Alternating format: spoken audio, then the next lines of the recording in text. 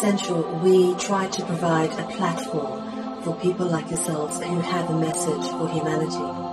I think we all have a message for humanity. It's just that some of us have got our voice turned up higher than others. So lots of people ask, what is the true message then? Well, the message is one of individuality.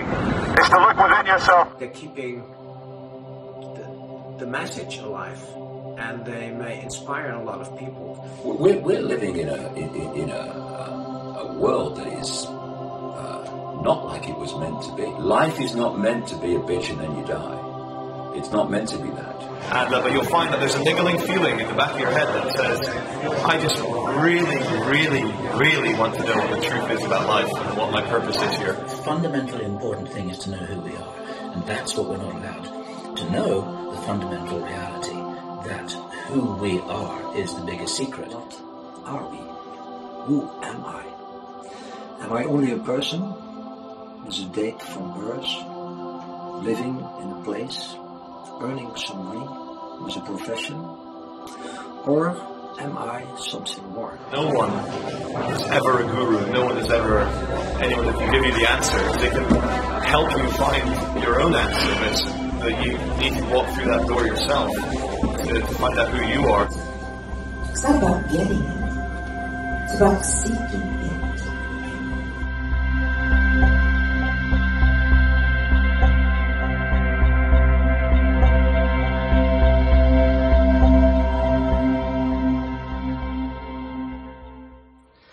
I'm always saying I'm not a teacher, I'm a pupil from the life.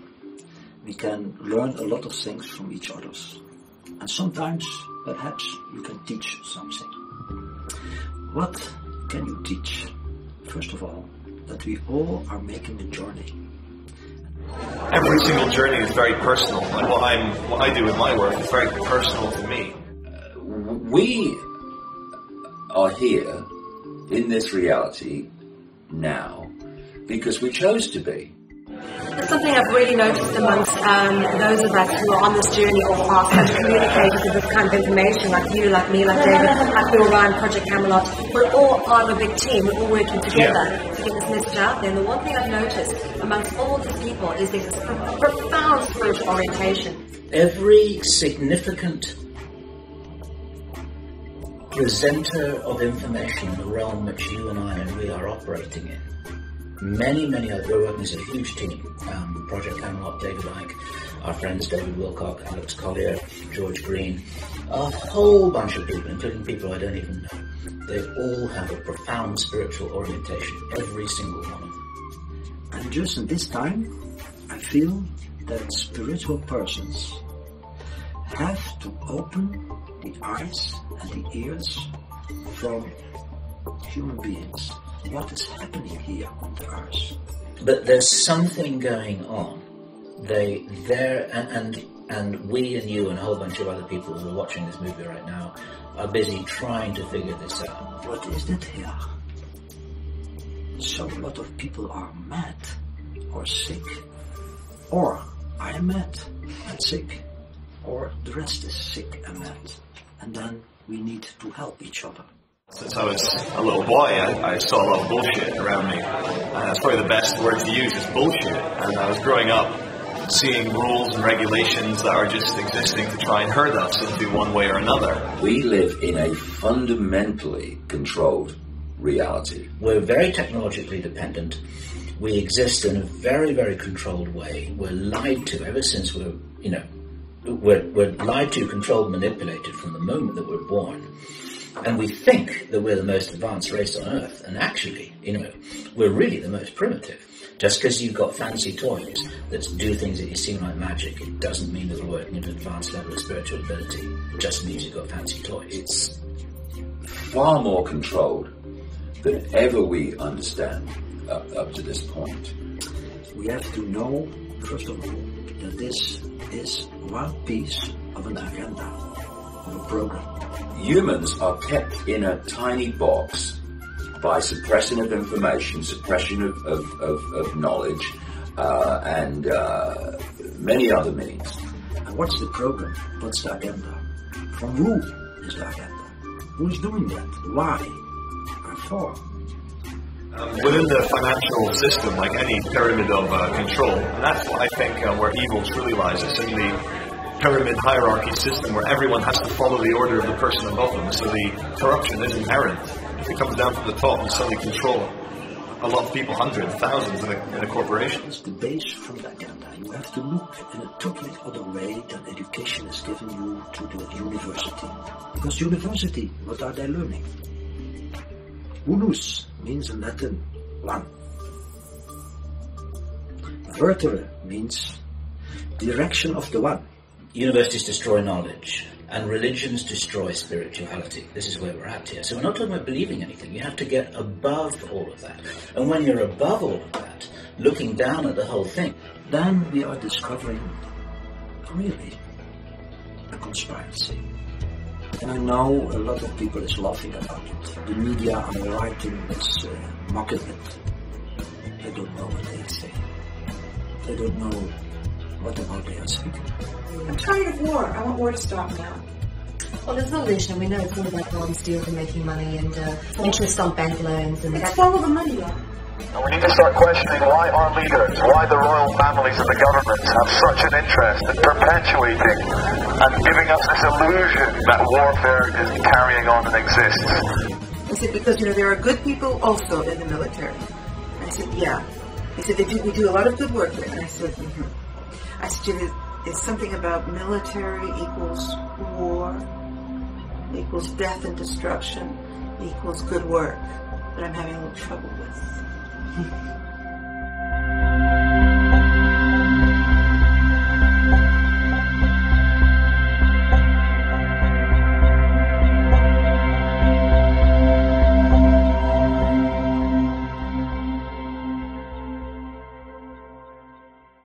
What is a conspiracy? In Latin, con means together. Spiring is collaborating in spirit, but they don't do it in spirit. They do it for matter, for ego, for their closed mind system, for money, for power, for even on the level of our solar system to have our solar system. But who are they? We are coming to a point where the world is going to have to recognize that there is a massive non-human extraterrestrial presence around this planet, in this planet. So don't think that we are only here on our Earth with living beings who are human. These guys have the central unit. 2,000, let's call them dark ones, running the show, commanding how they want things to unfold on this planet. Behind the ruling human bloodlines and behind the human structure is actually a non-human force that's orchestrating all this. Our planet is in big problems because a little group, which we know as the descendants of the Nephilim, the Watchers, the clay tablets that speak about the Watchers. They were interbreeding with the women of our Earth. I found more than 20 sources about this history. Scientific sources, not UH stories. They are forbidden knowledge on the university. Ladies and gentlemen, many of you have been watching the news recently about that big strange crop circle that appeared in the sky above Norway. Please believe the official story by the mainstream media.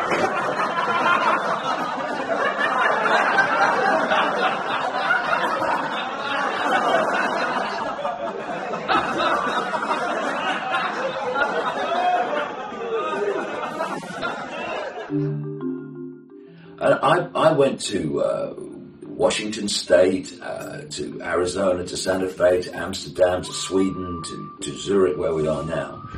And I've just been there's this extraterrestrial thing, but I won't talk about it because, people might think it's crazy. And I've just gone for it. Listen, reptilian entities operating just outside of visible light, the frequency range that we can see, are manipulating this world. I mean, you've seen it. I've gone for it. And what's been the reaction of the people? It's not been what it would have been a few years ago, which is, what? Guys, bloody mad. People are now encompassing this. And I keep meeting more people who have had access to the inside, who are now coming out saying that they exist. But the reptilians are a theme. They are a theme. They're coming up over and over again. There are people who've encountered them. There are people who've been contacted by them. There are people who've had experiences like Barbara Lamb had. There are the shape-shifting experiences. In our most recent interview with Jordan Maxwell, bless him, he came out saying David Icke should not be persecuted for what people perceive as being his crazy ideas. He is absolutely right in what he says. I've had the same report.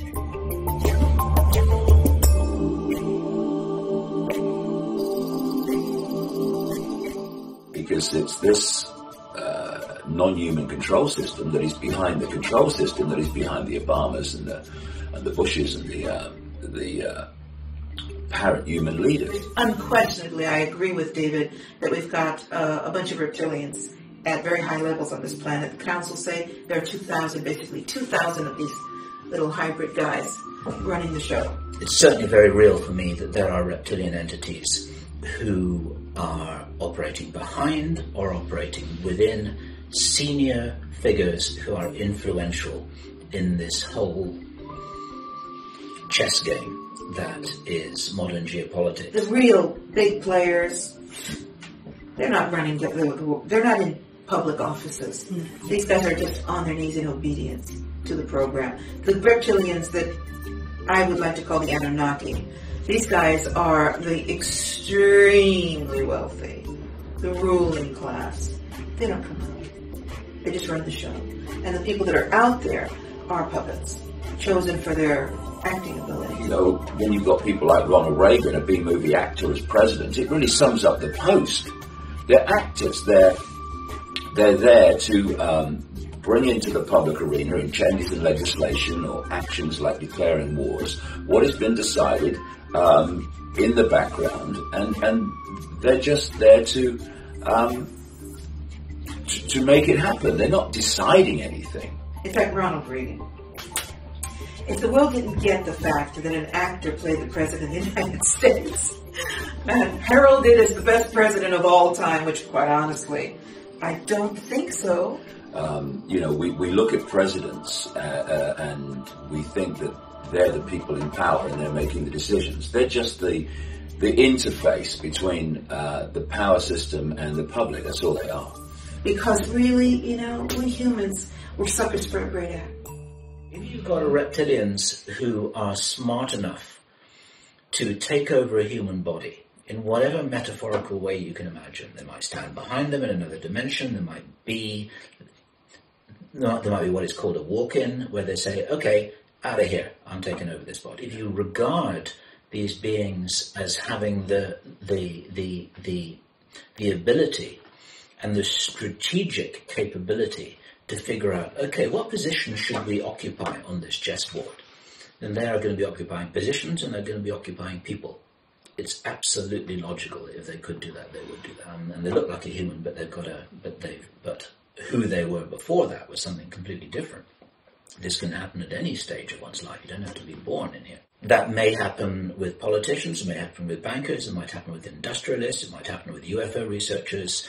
In theory, if we don't watch our backs, it could happen to you and me. The power of these extraterrestrial gods is the power of arrogance, not in the wholeness of the universe, not in the accordance of love. They don't come out. They've got their circuit, and they walk to a different drummer. They operate through mind, they operate through a program, they will do whatever is expedient, they will do whatever is practical, they'll do whatever is in their own interests, and they don't have any empathy, they don't have any sympathy. We have to be concerned about them from the point of view that they are orchestrating the one world order, and by nature of that orchestration, They are throwing the planet into as much chaos as possible. I could tell you what they do, but I'm not going to because I'd fall apart.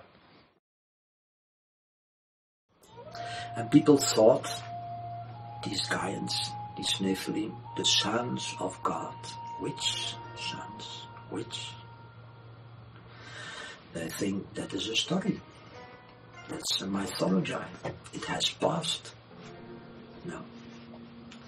They have interbreeded the human race, violated it, because our destiny was and is always to develop us in love and light and immortality, not attached to a body, to a material body. We were always in a light body. We were in a very different physical form, much less dense than it is now. This great experiment involved creating a race, or let's say a race of beings that could be light beings in body, walking light beings, who would be able to be the guardians of the entire three-dimensional plane. And that was what Homo sapiens was intended to be. This is why the concept of being 12-stranded light beings comes into play. We were designed with 12 strands of light, of DNA. Another long story how that evolved into two. So they took human being in a material body, more and more and more and more and more. They changed the DNA.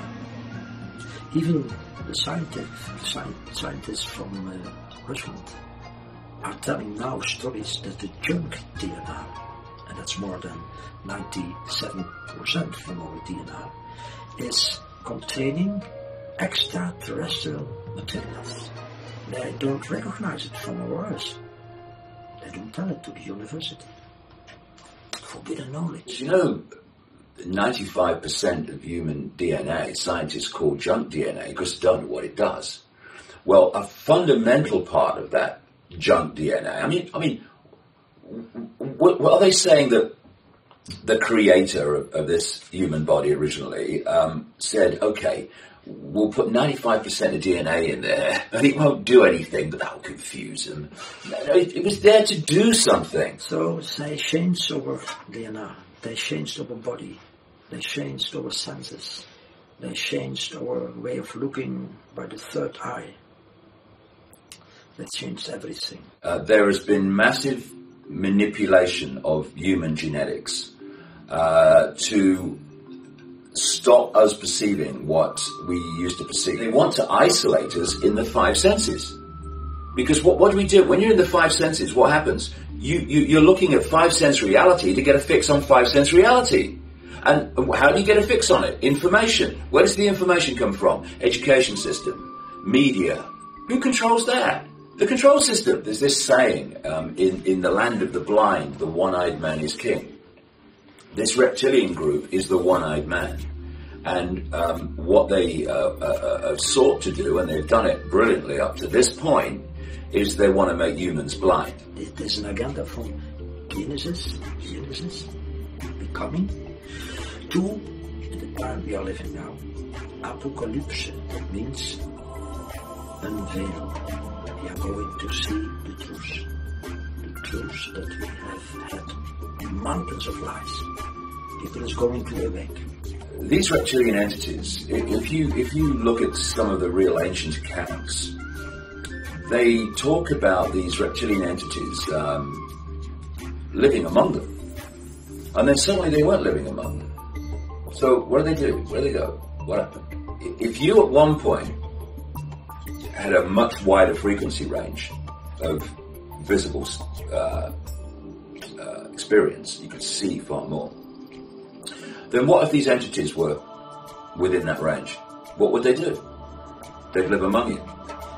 What if you then manipulated human genetics so that you could only see a much narrower band of frequency and experienced awareness? Those entities are still where they've always been, but you can't see them anymore.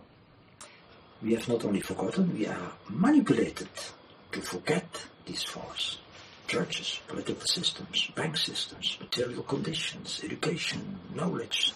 They have only one aim, and we think, okay, that is not an aim, they forgot it themselves. Yes, it's their aim, their agenda, that you forget everything, who you are, what you are. This is why we've got this constant cradle-to-grave process of implanting the belief that we're little me, we're Joe Public, what can I do? I have no power.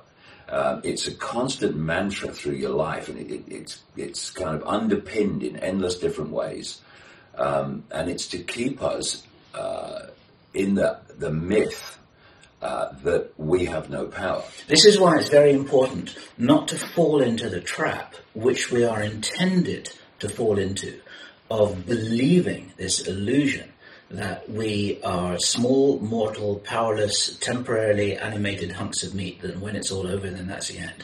And in the meantime, we've got to fight for survival and worry about how we're going to feed ourselves and clothe ourselves and keep warm. The thing is, the power is with humans, but only when humanity understands that. We're all powerful once you realize this true nature of what humanity is and what we really are. We are not evolving, we're recovering. I think this is a profound misapprehension in much spiritual teaching, that we are somehow evolving from amoeba into some spiritual being. No. We were all gods. We started off as gods. We're all in a fallen state, you see.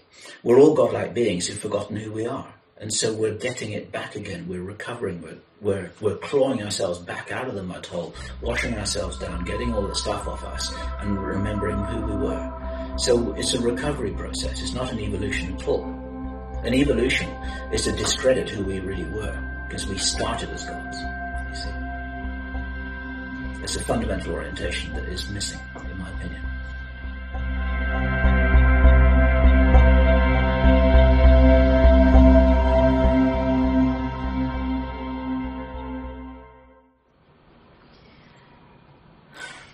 You either believe in God, or Spirit, or the Prime Creator, or you don't.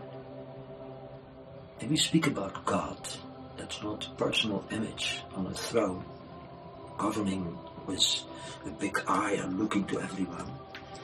God is the word, synonym for love, total intelligence, total being, immortality, always there, here and now. God really messes us up because it gets all that religious implication, and people are just nuts over the whole religious bag, and I'm not into it. So I like to talk about prime creation. And for me that is the absolute intelligence, which I like to think of as the great architect. All the churches, nearly all the churches have tried to take people small, little, you are a sinner. Your destiny is hopeless if you have not a church. You have to believe in our God. Which God? The God of projections, the God of power, the God of lands, the God of banks. This is all a matrix. Spiritual beings are free from every religion and every system. Yeah, if you have just one life and then an afterlife, if you are going to church enough and feel guilty enough, and that you might end up in heaven, that has been used as a power tool. And churches have been doing enormous amount of suppression, actually. There's a lot of suppression. If you do what we are saying, you are going to heaven. If you don't do, you are a sinner, you're coming in hell. They learn to people, you have to believe, not to know. If you know, you don't believe. If you know, gnosis, you don't need the institute, because you know, you are not dependent. Church had Inquisition, crusades. They had the fire staples, Brandstapel, the fire staples. They killed, you know how many people? Professor Kuhn, a Catholic theologian, said in his book about eternity that the Catholic Church killed about 60 million people. You know, also Stalin did that. Mao Zedong did that. You really think that in other solar systems people are going to a church or a mosque or a synagogue? That's for the children on the earth. And I don't want to say negative things to them. Absolutely not.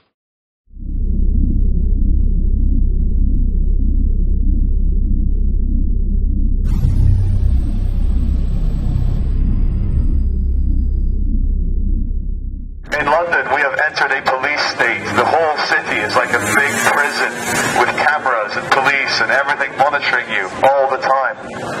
Because for some reason they seem to want this control over humanity. There seems to be a very subtle spiritual battle between good and evil going on, between the controllers and the creative human beings. It's a dialogue that's going to go on. And you need to ask yourselves, what will you do in this dialogue? What will you say? What will you add to the world?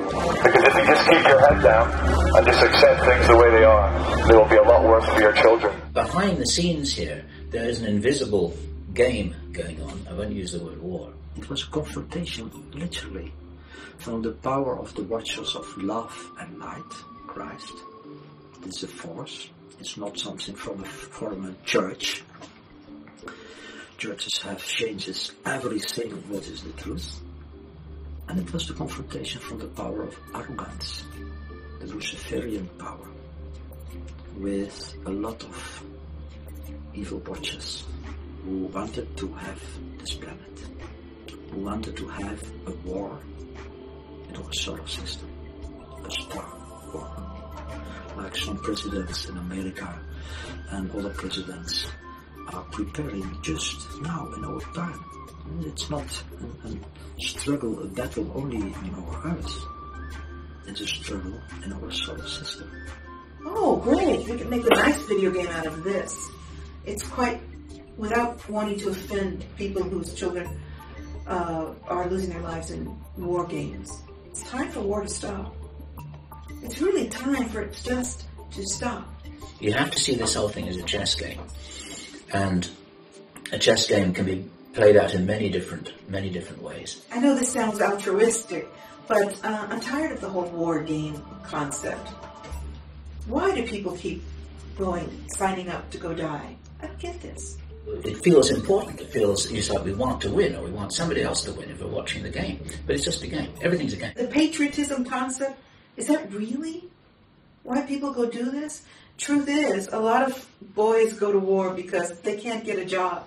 They're promised some semblance of survival. If they can make it through the death fields or the theater of war, they get some kind of stipend and they can go to college. And in some cases in the States, they can get their citizenship. Hello?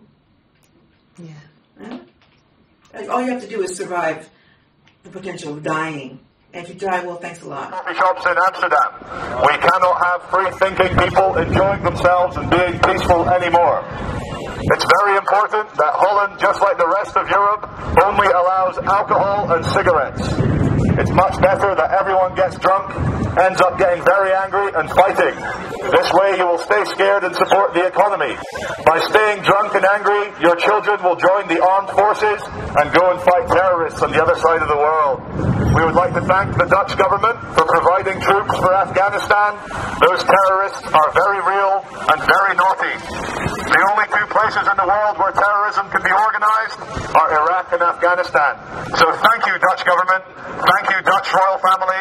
Thank you, British royal family, for sending the children of other people to go and fight and die in a desert very far away. This is why fighting doesn't work, because fighting continues the game. We've been fighting for millions, billions, trillions, possibly quadrillions of years. And all that does, it just prolongs the game. And so this is a variant of what Einstein said, that a problem can't be solved by the level of consciousness which produced the problem in the first place. You've got to rise above that. And this is why, and the application of that in this situation is you can't solve this problem on planet Earth by being a human being, just being a human being, because that's the level of consciousness which has created the problem. You can only You can only resolve this problem from a spiritual standpoint.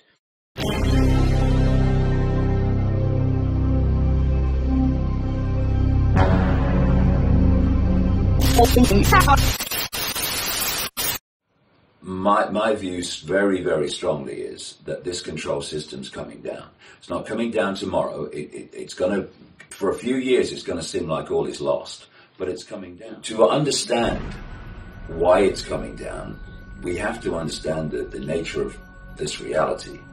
It appears solid, it appears physical, it's just an energetic construct. The prime level, the prime state of this reality is vibration. We are decoding vibrational information into electrical information, which the five senses then pass to the brain, and the brain is constructing this apparently solid reality. It's just a holographic illusion. All this stuff is provable. I mean, the Matrix movies went into it, the illusory nature of this reality, and in its basic theme, the Matrix movies were absolutely spot on. Ladies and gentlemen, please do not listen to us. We are just a bunch of people trying to hack the Matrix. When you look at what science says about the mass matter that exists in this universe, they talk about the fact that the vast, overwhelming majority of mass matter in this universe we can't see. The five senses are only accessing a tiny frequency range we call visible light. And outside of that, we can't see it. It exists, but we can't see it. It's like a cat will react to empty space, or empty space to us, because the cat's got a wider visual frequency range, and therefore it can see things within this universe that we can't see. So imagine you've got the virtual reality universe as a whole, and then something's hacked into it. In the same way, in principle, as the Chinese government firewalls off Chinese computer systems, so the Chinese cannot access enormous tracts of the internet that the rest of us can access. This virtual reality universe in its entirety has been hacked into. Well done, carry on, and thank you for not questioning your reality. And when you see all these ancient accounts about the manipulation of human genetics and interbreeding with non-human entities and all that stuff, that's part of this hack. These human bodies, they're like computers, they're body computers, that's what I call them.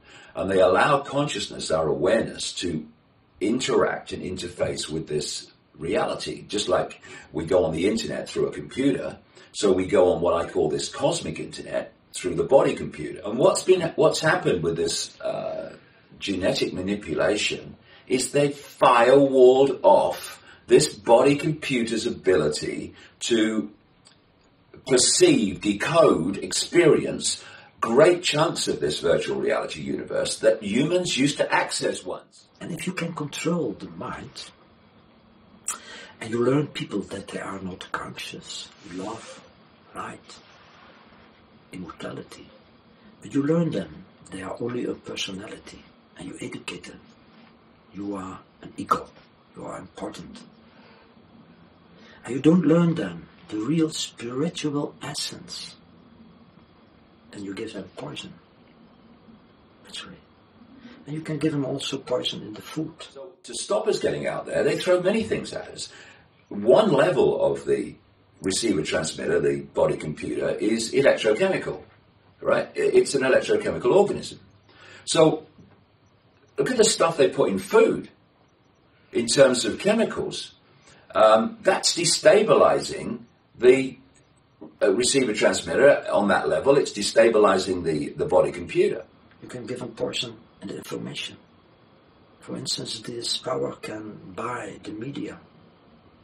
And people is thinking by looking to television, that's the truth, because television is saying it, and the journal is saying it. Mostly, not always, it's lies. So people don't realize they are under control from a long system with one destiny, to control totally human being and to take them in personality so they can be a good slave. Because this energetic hack firewall has in effect put humanity to sleep.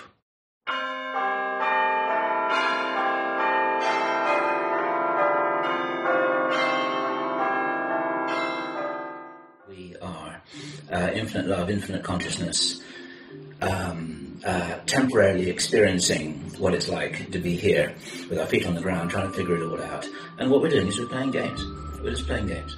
And that doesn't mean there's anything trivial about it, but what else is a spiritual, playful being going to do in all of eternity, apart from to play games? It's a good way to learn. Let me put it this way, for now.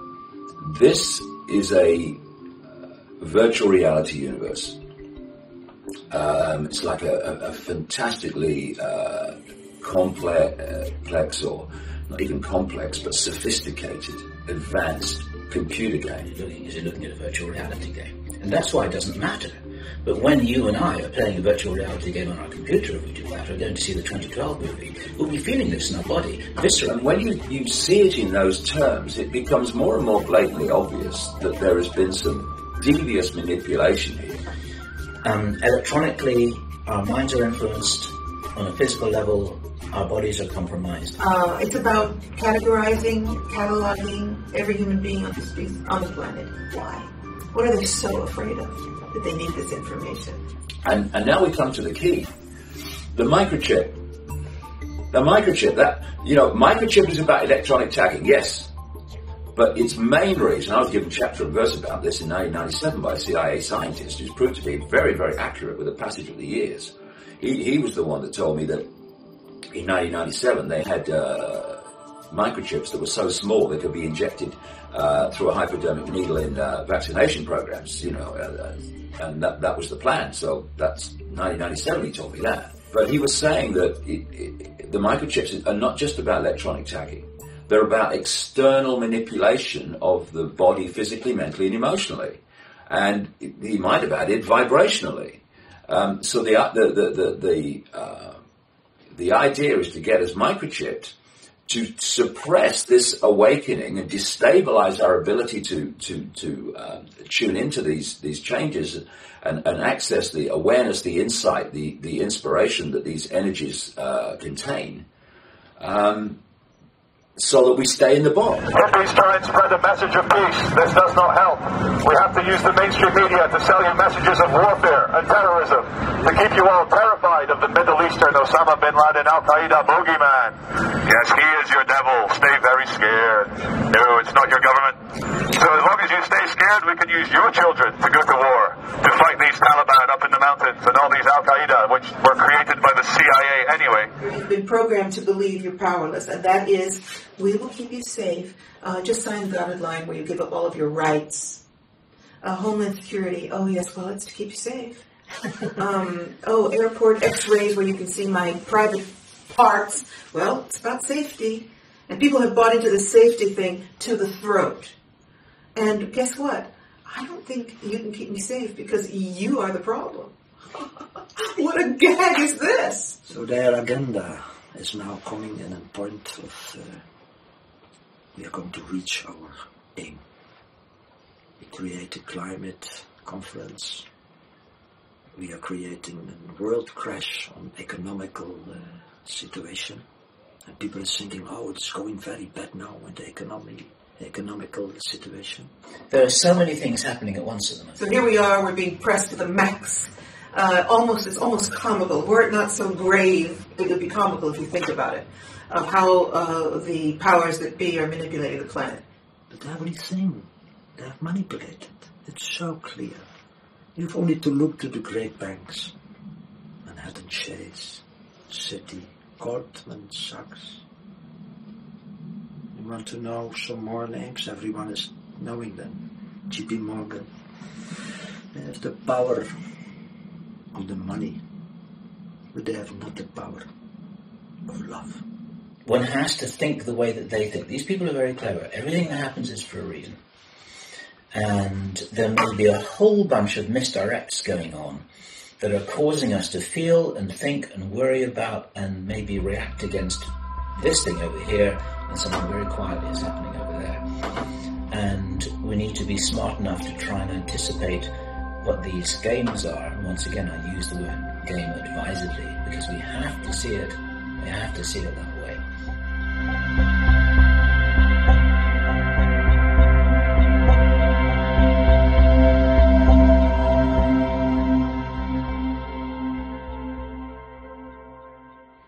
Perhaps there's a lot of fear on our planet, a lot of suffering.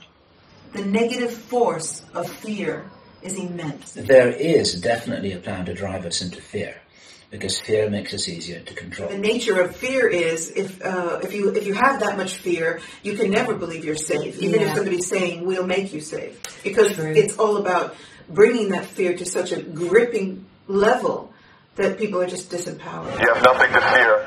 When we stop being scared of things, we stop being aggressive. Life is a risk. Life is, everything you do is a risk. When you catch the bus or you take your car to go back to where you're going, it's a risk. When you get in a plane to go back to Holland, it's a risk. When you commit yourself to your husband or to your partner, Richard, it's a risk. By publishing this video, it's a risk. Life is risky. You're never going to get out of it alive. No more reason to be scared of any terrorists. It was all invented by the CIA anyway to keep you scared. But now you've got something else to be scared of. The economy. You've got swine flu. So stay scared. Very important. You're easier to control when you are scared. Thank you very much for staying scared. Please carry on shopping. The economy needs you. Guess what they say? When I ask, what is your real fear? The predominant fear is not being good enough, not being loved. And I think, how bad is that? How sad is that? Where did we go wrong where we stopped believing that we were lovable? Where? Television. Media. You're never thin enough. Ladies and gentlemen, this is an announcement from the Institute of Advertising and Propaganda. We will continue to use very sexy naked women in all our advertising to make you buy more. You're never rich enough. You're never cool enough. The media, Hollywood, all the advertising for L'Oreal or Chanel, Paco Rabanne, like all these stunning, naked, beautiful, young, waif-like 20-year-olds. You look like me, you smell like me. You're never smart enough. You're just not enough. Because if you are, you can't be marketed. You can't be marketed into buying product. Do not smoke marijuana. It might make you very happy. And we can't have happy people because happy people buy less products.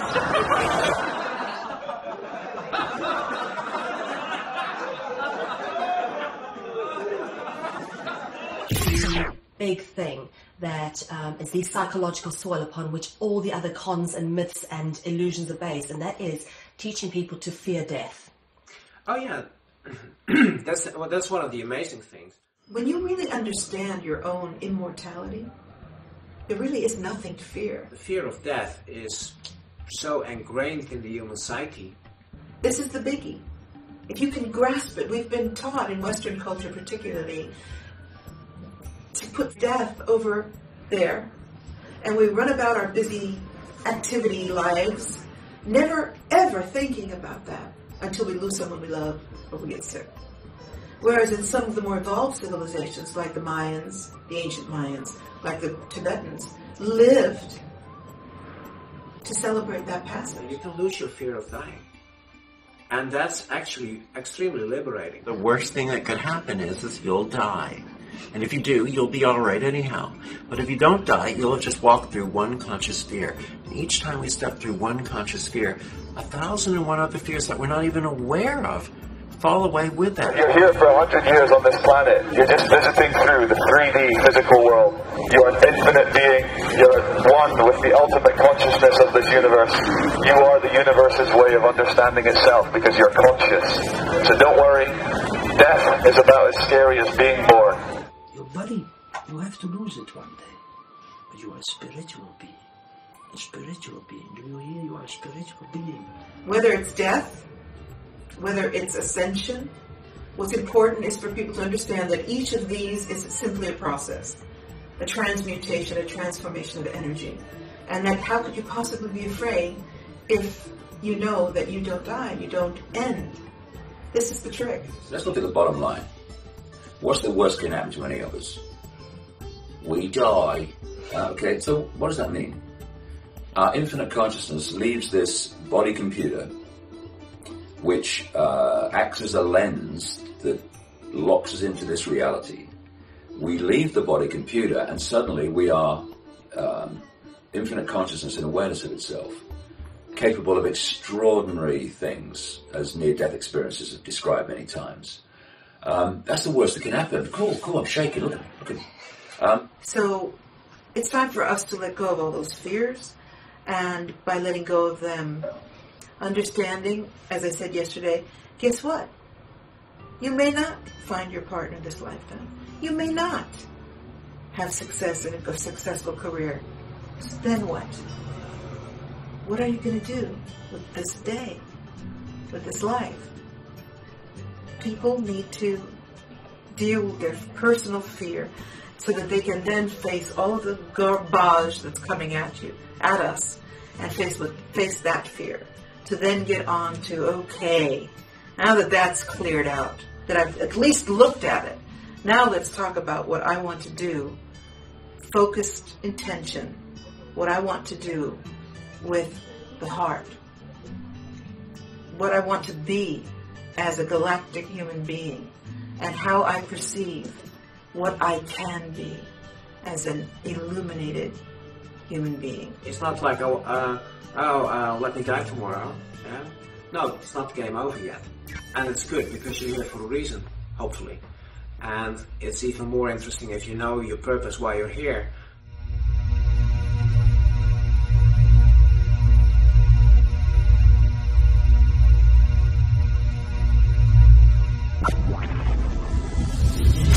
One of the most important things in life is finding what your purpose is.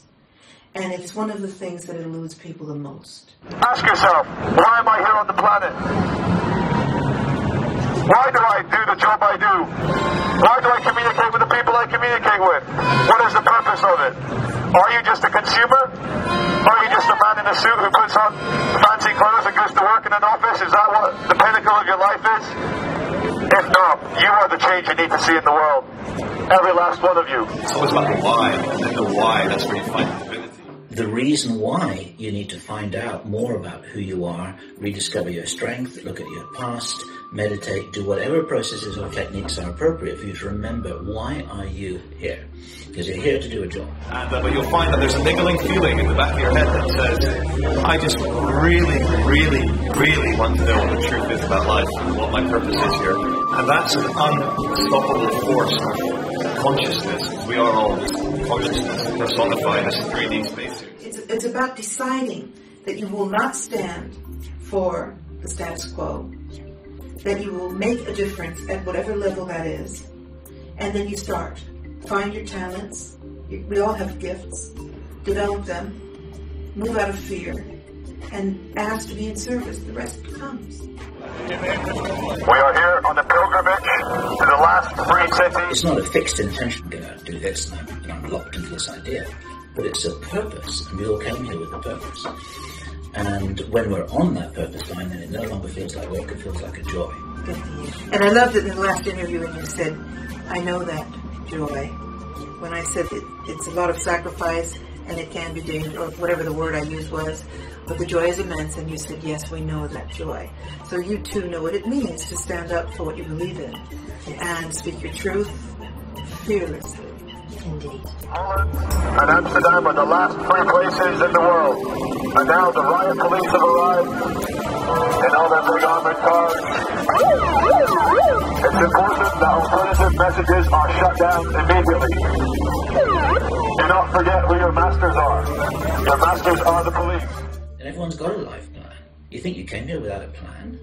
You've got a plan. Everyone's got a plan. Everyone watching this video has got a plan.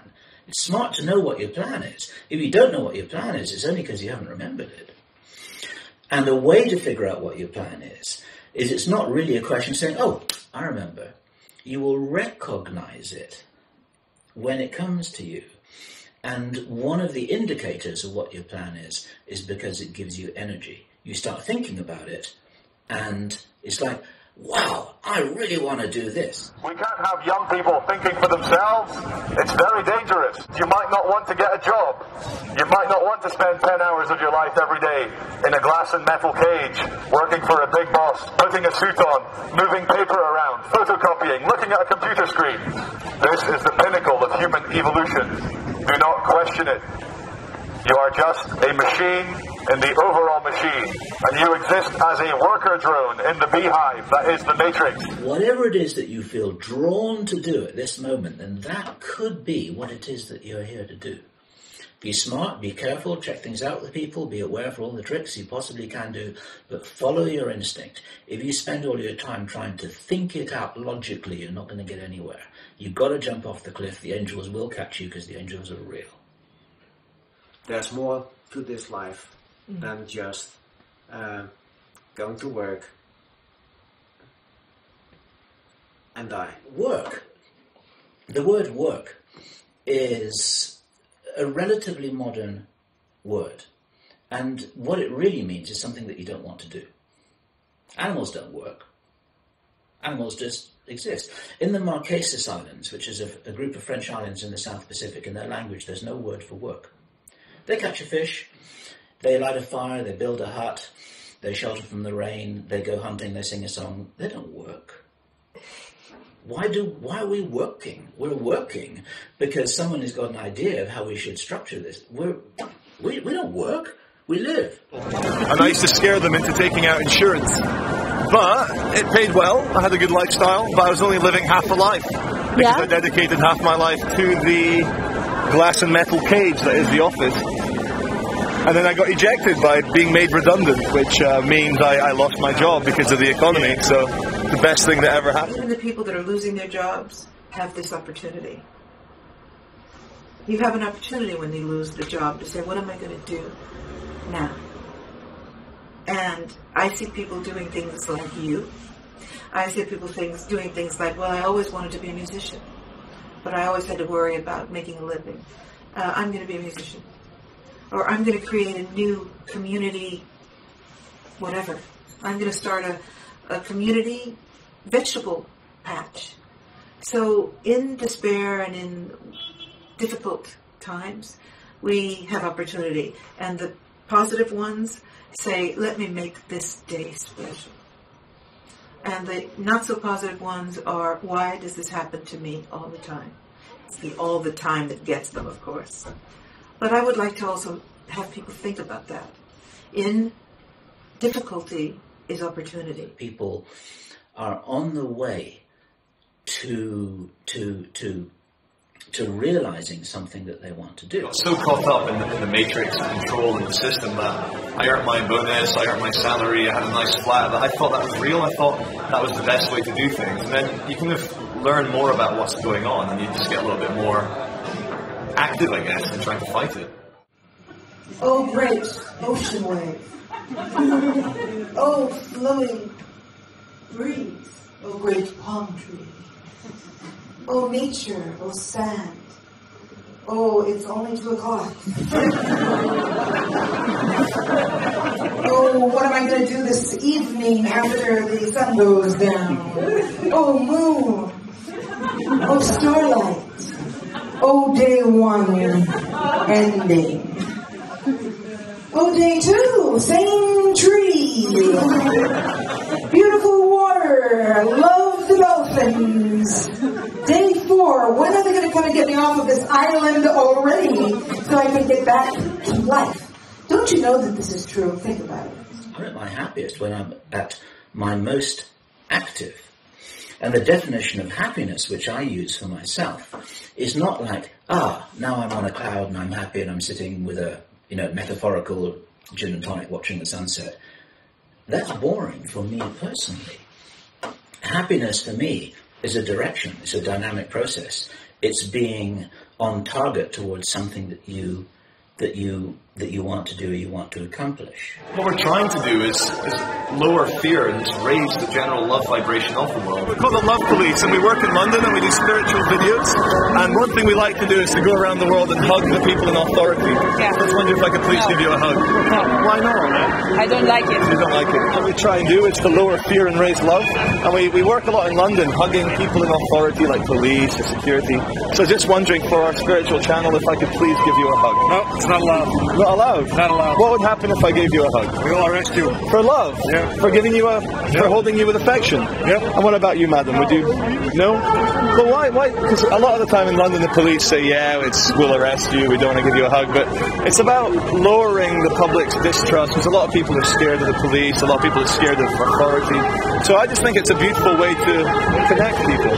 Try somebody else. Maybe you get me a one. Alright, I'll try some more. Yeah. But you guys seem nice, you've been smiling. So. But do you know any police who would give me a hug here? I don't know. Or is it difficult to say? Each one individually, yeah. Would you really arrest me if I gave you a hug? Yep. This foolishness has got to go. So we've got to band together, and we need people in every community, in every country with the courage, hello, there's the word, the courage to stand up. Oops, that's where we lose a few people, but Patricia, they'll put you in jail. Yeah, I've only ever really had the total courage recently to come out and make myself known and speak up against the system I see, which is kind of holding people back from what they're meant to be. Have you actually ever been arrested yet? 5 times, yeah. 5 times? I went to court last week. I got away with it, though. What? For using a megaphone outside Parliament, the British Parliament. So Really? I got arrested very violently, put in a van. I didn't realise that was a crime. It's not a crime, but they have a law that they can arrest you and take you away. It's called SOCPA. Police Act. Within 1 kilometre of Parliament, you're not allowed to protest without permission. And we tell them that it's not a protest, it's an expression of ideas. And they arrest us anyway. But went to court, pled guilty, said it was me, I'm proud. How can it possibly be against the law to speak out against the killing of people? And they let me go, unconditional discharge, so... Yeah. Brilliant. I want you to remember something that I like to quote, and that is the movie Ben Kingsley in Gandhi. How many of you saw it? What a movie. Do you remember the scene where he is refusing to carry the national ID card imposed on the Indians? And they're beating him to death. And his peers say, Gandhi, they will kill you. Do it, take it. And he says, with his little bloody arm, they can break my bones. They can break my back, but they cannot break my spirit. And his arm goes up on that flame and he throws the card into the fire. I hope you have ID on you, because it's a legal requirement to carry ID with you wherever you go. Really? In I don't have ID on me. Oh, okay, well, tough. We need So let me get this straight. You're walking around as a human being from 14 years of age. From 14 years of age, and you need to have a piece of paper, a plastic card, to prove who you are. It sounds really the people who died in the Second World War, so we wouldn't have to be bad numbered. Numbered, Oh, fantastic. You may be called to be that brave. And only you can answer that question.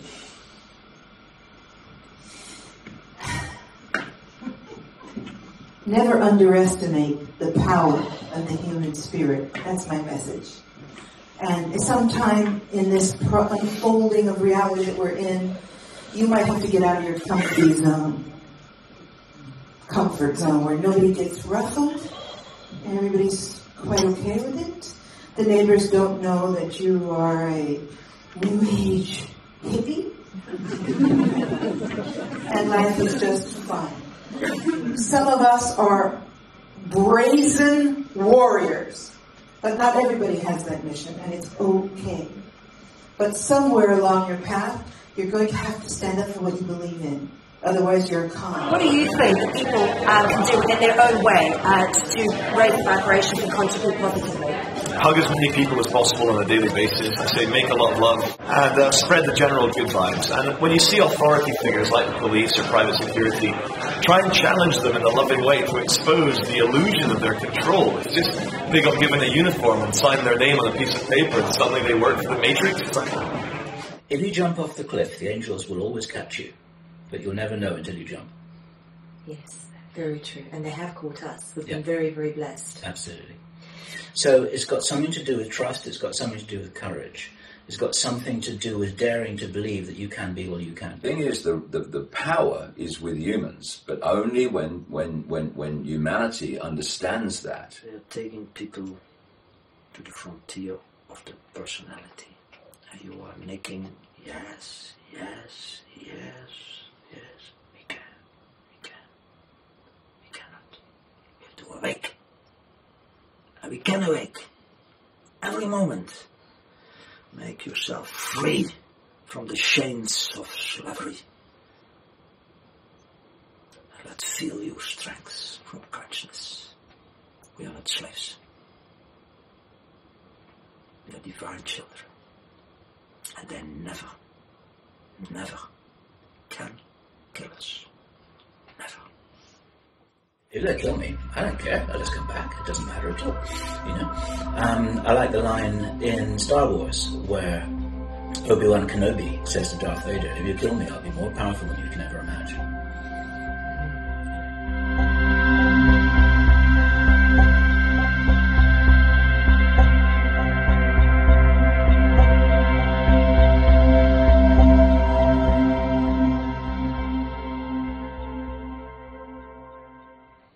I see Sleeping Beauty waking up and going, what happened?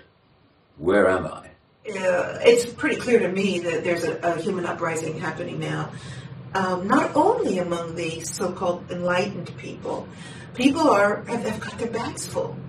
And even though there's so much control mechanisms have been put in place to prevent any kind of rebellion, any kind of protest, people are out there anyway. Hold on. Yeah. You can actually speak up against bad things happening, and you're not really a human being unless you do. I believe that.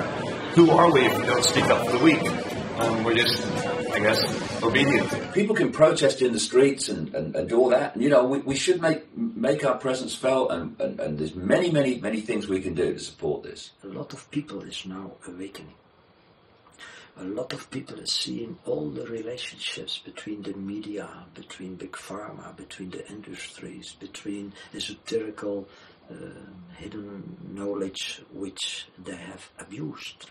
Because esoterical tradition is something wonderful if you don't abuse it. There is an awakening process happening. I don't understand it, but it is happening. Everyone we speak to, everyone we meet when we're traveling, everyone we talk to who's also been traveling and who reports back from conferences that they've been to, this phenomenon is happening like a wave. People are rising. Absolutely. And you look around the planet, it's an intense moment on this planet. But never underestimate the power of the human spirit. And I've seen it. Doesn't matter what the culture is. It doesn't matter what the background is. People are just waking up. It's like, it is like a mass Sleeping Beauty going on, you know. God, why didn't I see it before? And what's happening is this vibrational change was starting to affect some people earlier who were more open, but now it's starting to affect and transform the perception of people who literally weeks ago would have said, that's bloody nonsense. Now it's like, it's perfectly obvious. Because what you're experiencing now is...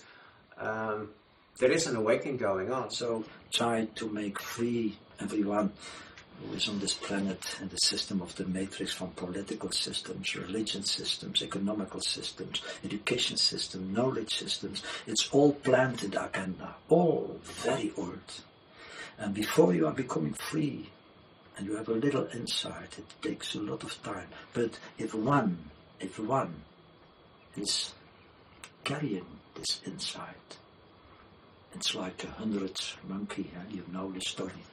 It's going very quickly. It's a spark from fire, and a whole wood can come in the fire of love and insight. A lot of people talk about the 100th monkey effect. Have you guys heard of that? Yes, of course. But like, you know, the story comes from these islands where a few monkeys learned how to open nuts or something. And they said that once one in 100 monkeys had actually learned how to do that, then it spread across the world, or across the monkey world anyway.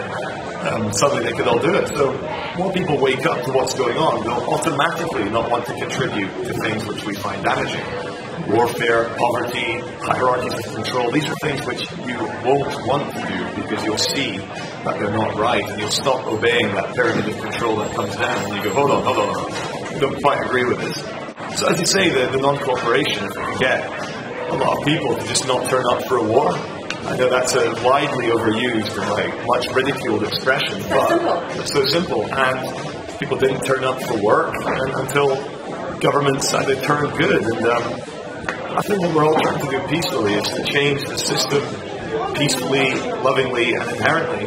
And it'd just be very interesting to see how the powers that be react to the challenge of their control. I hope it can be done peacefully, and we'll see. Everyone has their own touchstone, their own seed crystal, which is going to start that process of reawakening themselves. There's no right answer.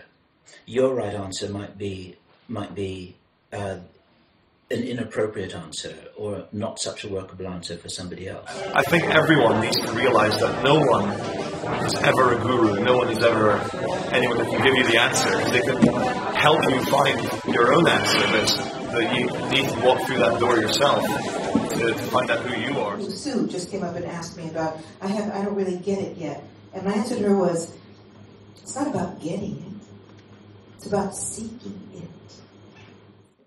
We all have to find our own answer. So be very careful with books or videos or messages or groups that say they have the answer. The only answer really is that there is love, and you have to do it for yourself. All you really need to know is infinite love is the only truth. Everything else is illusion. That process of understanding, I think, is part of the awakening process. If people is becoming in awakeness, they're going to awake to who they are, what they are. They are awaking from the lies, thousands of lies. It's for weeping if you realize so much lies are on this world, mountains of lies and lies. But people is going to understand that. You cannot hide the truth. Impossible. The house of cards is held together by human ignorance. It's going to be brought down by human awareness and awakening to the true magnificence of who we really are. And they are shiting themselves as this becomes more obviously manifesting in the world.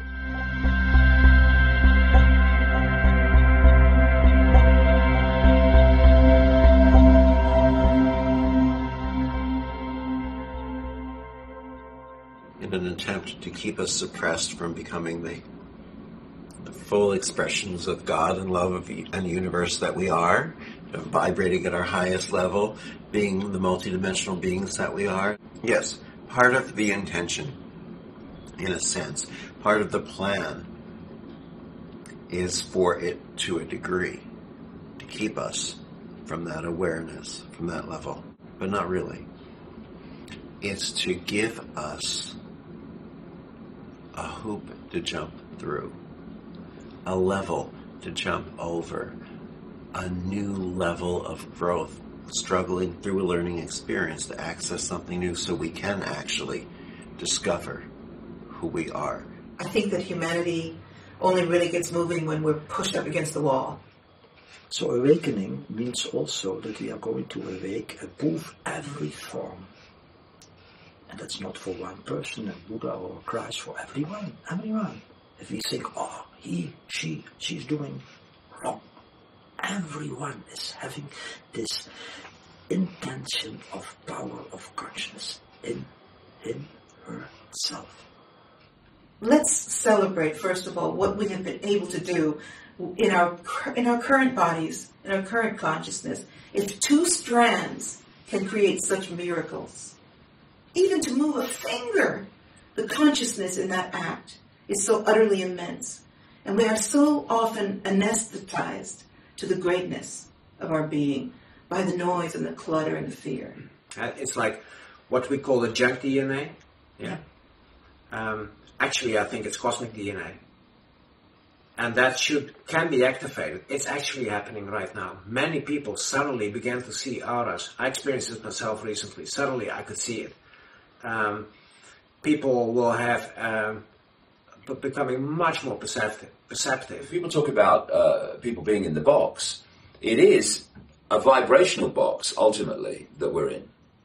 Because energy is consciousness, and consciousness contains information. Everything is information. All existence is about encoded information and decoded information. The more you expand your consciousness, the greater level of information you access. It's like the library gets bigger and bigger and more sophisticated and knowledgeable. And you then can bring that down into this reality to get a completely different fix on what we're actually experiencing compared with that, the five senses. At the moment, they are throwing everything at us to suppress this more than ever before, because they know and have been aware of for a long time that this point of vibrational change was coming. Everything's crumbling. The old systems that you've mentioned are crumbling. The banks are crumbling. The government is crumbling. And yeah, they're putting up a good front.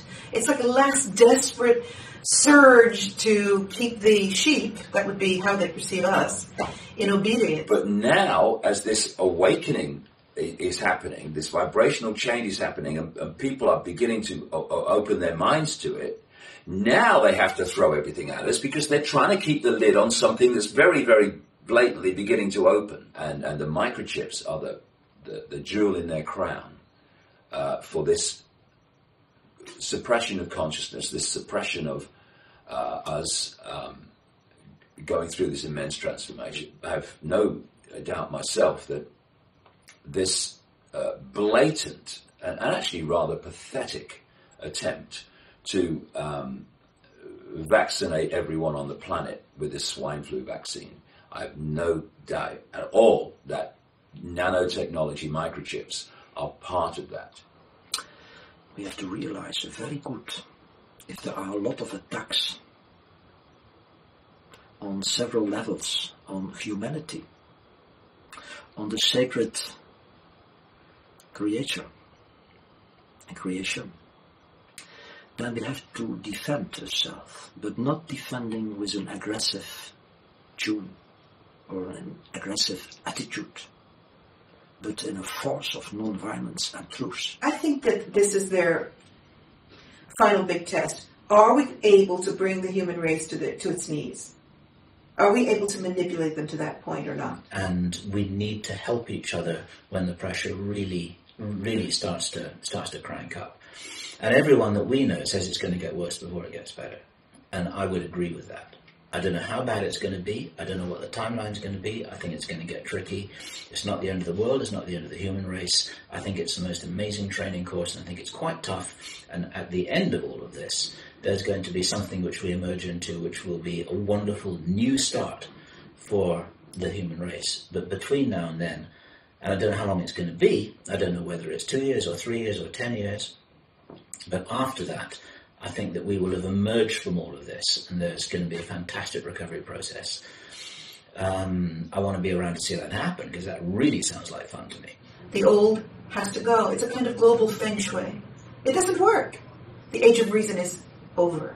So go the priests, so go the kings, so go the masters who believe that they own this planet. One of the many things that will happen as this wave of consciousness grows is that we need to organize ourselves into groups, because together we will be stronger. On a logistical, practical level, we have to form communities. We need to form collectives which are able to handle things logistically, simply because here on planet Earth we're dependent on keeping our bodies alive. We need food, we need water, we need heat, we need shelter, we need protection. We don't need to have needles inside us. We don't need to have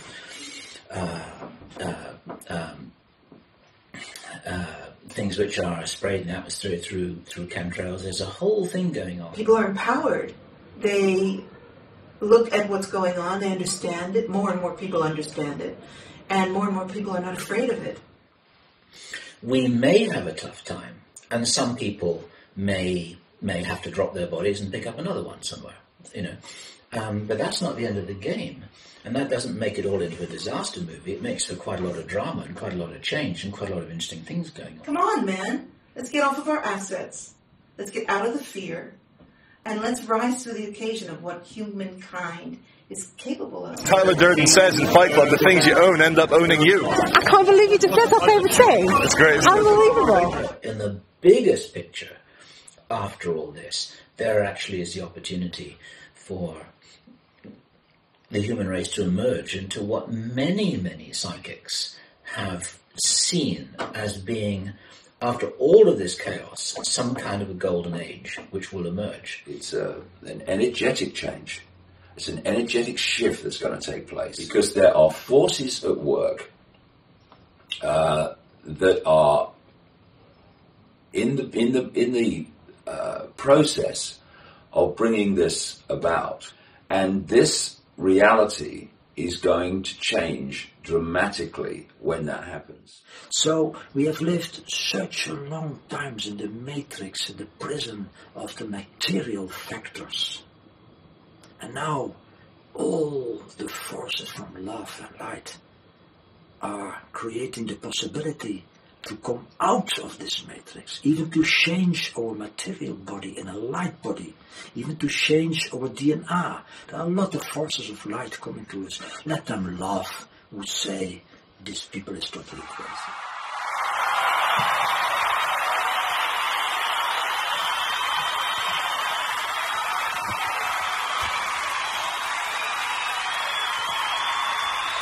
Using whatever language you might choose, I'm a wanderer, I'm a volunteer, this is what I came here to do, I'm pretty certain. I know about the Wanderers. It's a group of souls who kind of volunteer to be here. It's like they're keeping the message alive, and they may inspire a lot of people to find a way to higher consciousness. There may be an inspiration source for others. We are here in this reality now because we chose to be. Volunteers from all over the universe, different dimensions, different planets, maybe different cultures even on planet Earth. It's like, okay, I'm going to try and help this movement here because these guys need help. There's no one on another level with a machine gun saying to consciousness, get in that body or I shoot. We're here because we chose. The thing we need to understand is the level that's now experiencing this is not the level that chose it. So we can get confused and say, I'd have never agreed to this. Well, the level of awareness that just said that didn't make the choice. You're experiencing the choice. I'm here because there's a good chance that this game is going to result in a good outcome. In the meantime, it's fun, it's interesting, it's a learning experience, it's a training course for you and me and everyone else too. I'm really pleased that I volunteered for this. So I discovered in my own being that we are here on the earth with a special destination. And I would say that collectively we made the choice, probably for many, many reasons. To unveil every lie, which is plenty on this world. Plenty. But a major reason is we came to play a part in setting this reality free from the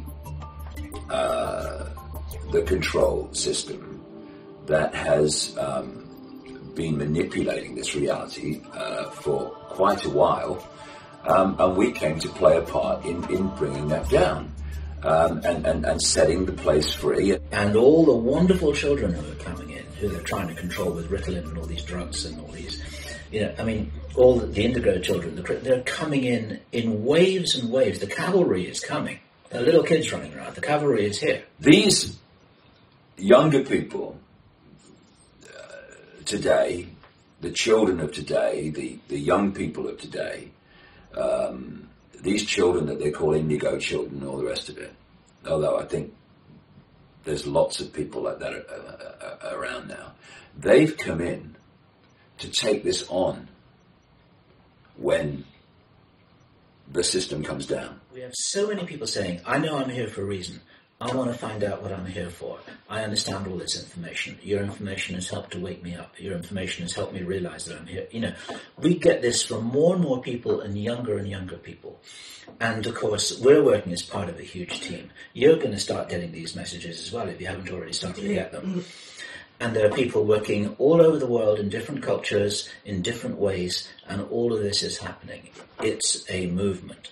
It's a movement. This awakening is actually part of, a call to, as it was put to you a long time ago, as part of the contingency plan. They're here because there's a good chance, because it's fun, because we're working together, because they can reconnect with people who they've got an agreement to reconnect with. Many of us have known each other before. This is why I'm sure that since you started doing what you're doing, you've been bumping into people who you've only met for 1 or 2 days, and you think, my God, I feel I've known you all my life. It happens all the time. And the reason for that is because they're not strangers, they're old friends. You had an agreement as part of the life plan to meet up and work together, because this is what you've done many times before. And that really is the way that it is. And so that, for me, is one of the most important messages of hope that there is, that this whole cavalry wouldn't be investing themselves here if it was all hopeless. They're investing themselves here because there's something really valuable that could come out of this. There are a lot of beings here now, with plenty of love and beautiful forces, not for power, but for helping the planet in a very, very difficult situation. And not only are the bad guys occupying positions and occupying people, the good guys are occupying positions and occupying people. Who do you think we are? At every stage on this spiral of light, there are beings lending a hand, reaching out, helping those that are climbing come up a step higher. We have to give what I call the children of the planet a lot of information for preparing on the spiritual side.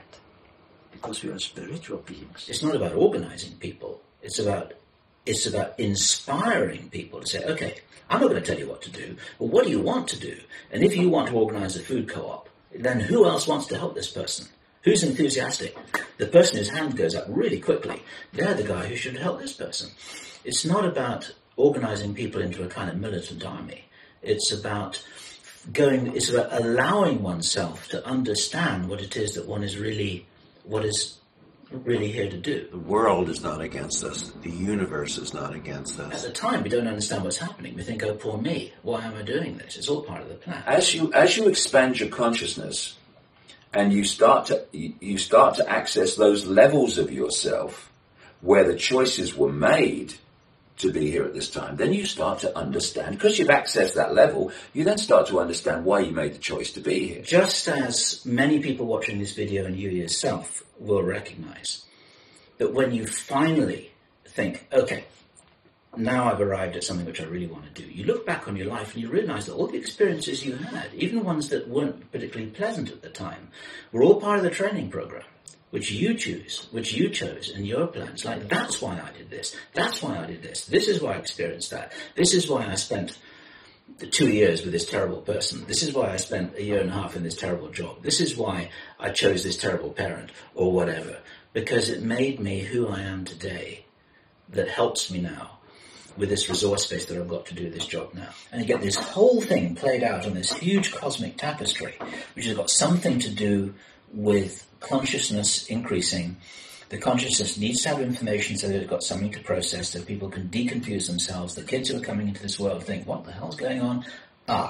Now I know why I'm here. Now I know what the game is. Now I know where these chess pieces are. Now I know what to trust and what not to trust. And everyone's figuring this out, and that's all part of the learning, because that's all part of their responsibility, individual responsibility, to utilize this training course and to learn what they can learn. It's not fixed to have a good outcome. It's not fixed to have a bad outcome.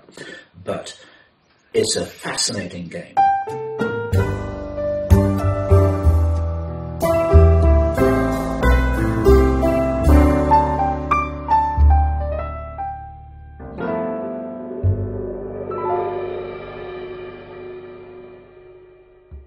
But if you look at it from a high enough place, you see that all of these things are interconnected. Even the nasty stuff. So we are in danger, but we have to realize that the dangers are not so strong as we think. If we are going back to our strengths, our spiritual strengths, they are afraid from us. But we don't like enemies, even if they want to be our enemies. We feel a very strong feeling from compassion. The bottom line, once you disentangle all of this mess that we've got down here, this level of reality, everyone is infinite consciousness. Even a nasty reptilian who eats babies, they're infinite consciousness too. They've just forgotten who they are, just like you and I have, maybe. The races of the snake gods have other eyes than the people of light. So let's have also compassion with that people, because the spark of light is also in their heart, but they have forgotten it. And I think that there will be polar opposites in the ET presence as well, because three-dimensional reality is polar. I think there will be light ETs and darker ones. But I just believe that light always prevails. You can change the outside world by changing your inner self. And if enough people together start changing their inner selves, we can co-create a world of peace and love and forgiving. We need to forgive our enemies the same way we would forgive our own children. If our own children did something very wrong, we must forgive the people who we claim to think are enemies. We are all one. We are all equal on planet Earth. And an eye for an eye will make the whole world blind. If we keep on fighting each other, then it will get us nowhere. I feel even a very big compassion with them. Normally people make them to enemy. No, I have compassion with them. Because they think to know. They think to have the power. They think to regulate the solar system. But if in 1 second the power of life and love leave their body, nothing. And so there's room for compassion in this. This is where the infinite love thing fits in. See, there's room for compassion. There's room for realizing that these guys might have a big problem. As long as we keep seeing bad and good, we are never going to evolve. Let's not transfer our fear now to the alien. Let's make a new terrorists are going to be the aliens, and the government's going to protect us against them, and on and on and on. Okay, we've got to stop this bad guy, good guy scenario. Most people who do something that is antisocial or violent or nasty, they're just trying to solve a problem. If somebody holds you up at knife point down a dark alley and steals your wallet, they're just trying to solve a problem. If somebody bombs another country, they're just trying to solve a problem. If somebody takes over a planet, they're just trying to solve a problem.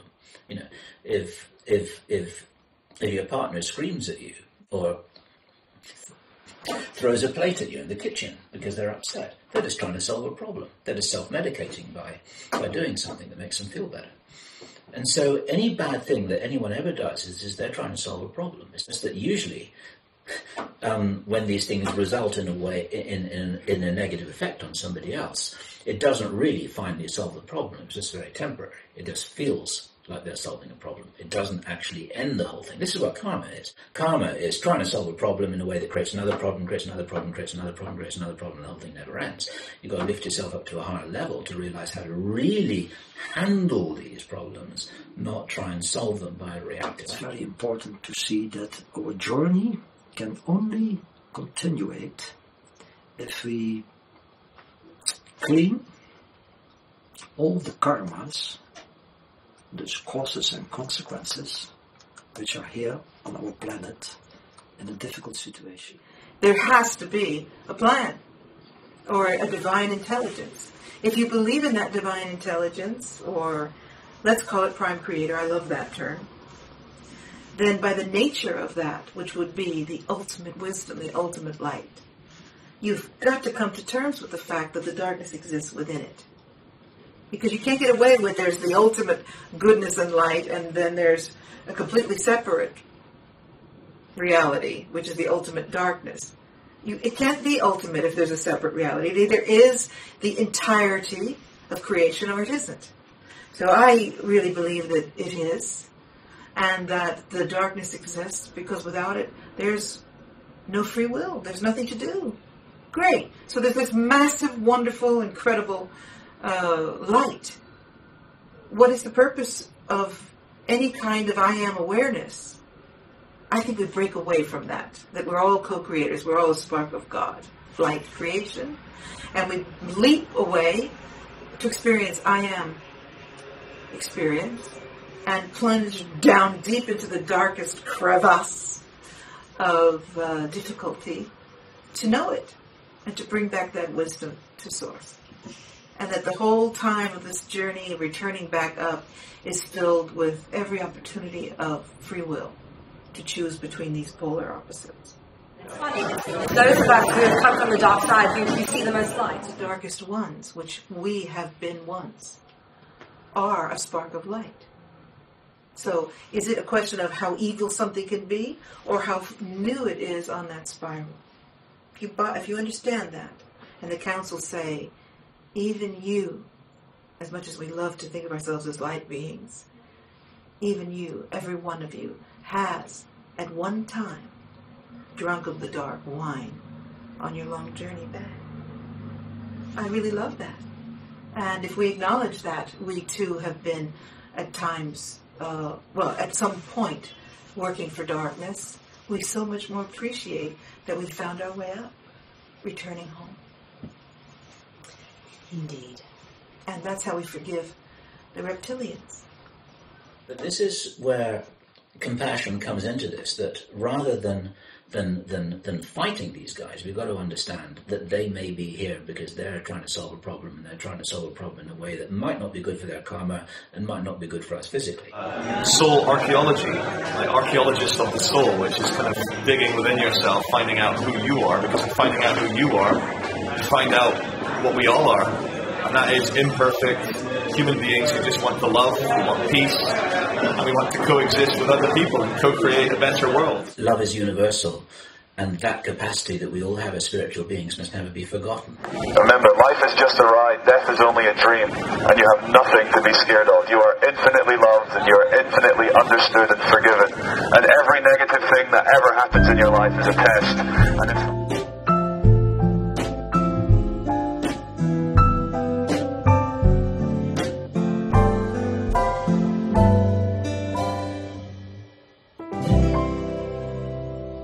we are getting it, that there is really no separation, and that as long as you feel that way, as long as you see the other, you're not working at the highest levels of consciousness. We can organize all the power of consciousness, which is one. It is one. It's already one. But we think from the mind, it's diversity. You, me, thousands, millions, milliards, billions, trillions, etc. But it's one consciousness. As if we awake to what we really are, this consciousness, which is one. There is no other. As you climb out of this illusion of separation, you recognize there is no other. You're it. We're all it. And so the other that we recognize now in separation is you.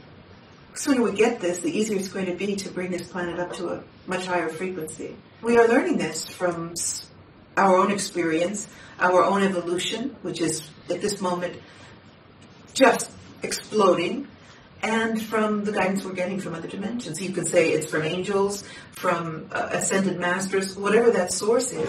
Technology is the fingerprint of our consciousness, and the technology has grown so much, which has allowed us to become one global, awakening consciousness together, like the internet. It's such an amazing way to communicate. And absolutely, is it a coincidence that now, at this turn, when everything seems to be going a bit crazy, we have the ability to connect all over the world? And this is why we need to use the internet so much whilst we can.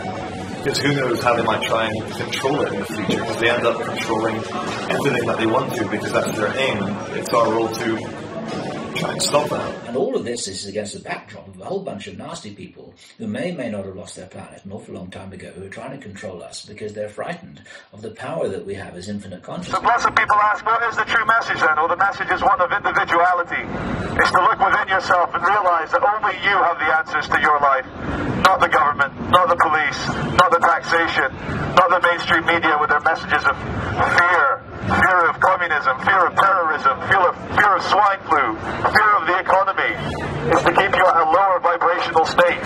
And when you are kept lower, and when your vibrational state is reduced, you are more compliant, you are more obedient.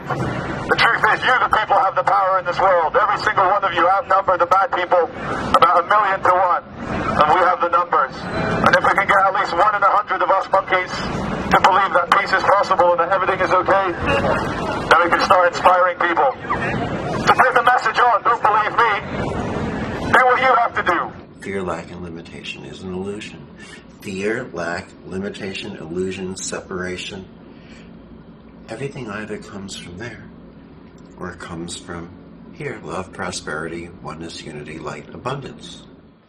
Or you're going to the inside of the little spark of divine light, which is always there. And you open your eyes. Or you destroy yourself. So infinite love is all there is. When you get out of fear, you move toward love.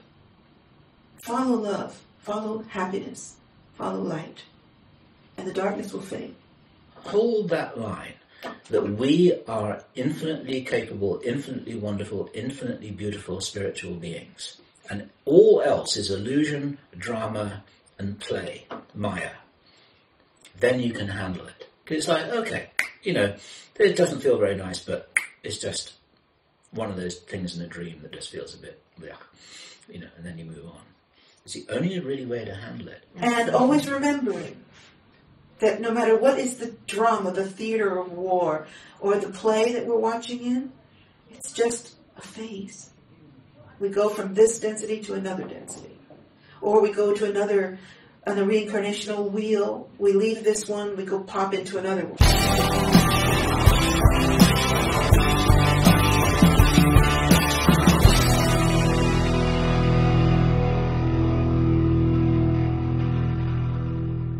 As we are connecting as individuals around the world, I think people just need to, another cliche, be the change they want to see. And by doing that, if you want a loving world, then project love, lead by example. It's not, you can't just tell people to be loving, you have to actually love yourself. Infinite love is the only truth. The existence of one infinite awareness is the only truth. Everything else is illusion, these illusory realities that we decode into physical when they're not. I wouldn't be anywhere else doing anything else at any other time. It's a fantastic time to be alive, and it's just the place to be. This is where the action is. We're on the cutting edge. And for anyone watching this who is wondering whether this is the right place to be, I defy you to think of anything else, anywhere else, that wasn't quite so much fun, as right now. And the opportunity is to really make a difference. The rush of humanity, of spirit, the human spirit is pouring through. And it's a very exciting thing to be part of. It's a very, very exciting time because we're living through extraordinary events that are taking place around us without us even realizing it. But that extraordinary stuff is coming more and more into our awareness, and we're going to be perceiving and seeing and directly, consciously experiencing extraordinary things, extraordinary changes. And I have to say, enormous challenges too. Bring it on. I'm ready for this. Whatever it is, bring it on already. I got introduced to ayahuasca, which is a very interesting cup of tea from the Amazons. It has amazing properties. They call it the plant teacher.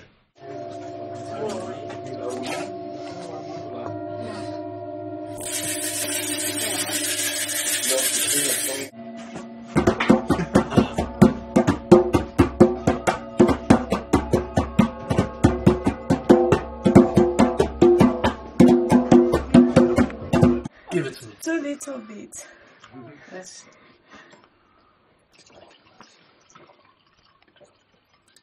Quer se curar, Santo Daime vai tomar. Santo Daime ensina tudo, Santo Daime é primor. Vai pedindo, ele vai dando, te entregando o seu valor. Santo Daime ensina tudo, Santo Daime é primor. Vai pedindo. When I took a psychoactive potion, for the only time in my life, 2003. I had a fantastic experience. But this female voice talked to me as loud as mine is now for about 5 hours about the nature of reality. And it was hilarious. I mean, my legs were in the air a couple of times. It was just painful. It was so funny because it was just laying out what a bloody illusion we live in and how funny it is that we take it seriously. Don't take life too seriously is one of my more frivolous messages. It's important, though. We're just losing our sense of humor here. And especially the light workers. What's happening? We're getting all heady here. We're not having as much fun as we're supposed to have. It's supposed to be fun. Okay, great, it's a learning process, but I didn't think that at the soul level I was just going to come in here and work. I intended to have a great time. Let's get back to that. Don't be scared of making a fool of yourself. Don't be scared of making yourself vulnerable and making mistakes. We all make them because we're all on the journey of self-discovery. You couldn't make this stuff up. It's wonderful. That's my message a little bit. And perhaps people can do something with that. And if the day is coming that I have to leave my body, I hope to die with a smile. You're never going to get out of life alive. Life's a risk. So enjoy it.